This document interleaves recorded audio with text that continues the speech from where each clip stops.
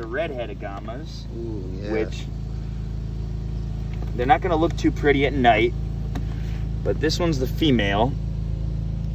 The females, when he flares up, you'll see a couple little like orangish spotting right there, and they'll get a whitish kind of purpley hue underneath there.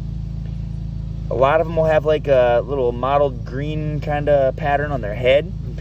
Once again, you know, that's more of a juvenile coloration and more of a flared up morning look. Right. They dull out at night and just kind of blacken out. But the males are a lot prettier. Once again, he's jet black right now, but in the daytime, hence redhead agama, he'll get a bright orangish red head.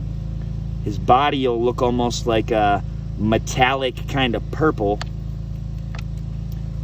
and then it'll fade to black back here and tip off with a little orangish white. Nice. But these are becoming one of the more common invasives throughout the entire state.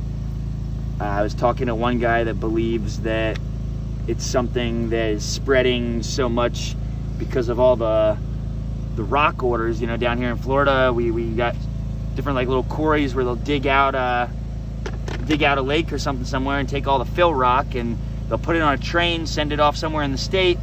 And these guys, they like their rocks so much. Red-headed rock agama is the full name. Right.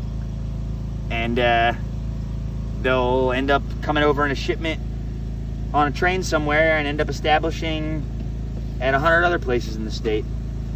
But naturally, they're from Africa, so once again, somebody that shouldn't be here. They don't quite have as much chompers as the butterfly agamas, but they do have the 4 little defined canines that, once again, aren't like them butterfly vampire teeth, but they still can put a nice little chomping on you if they want to. I see that.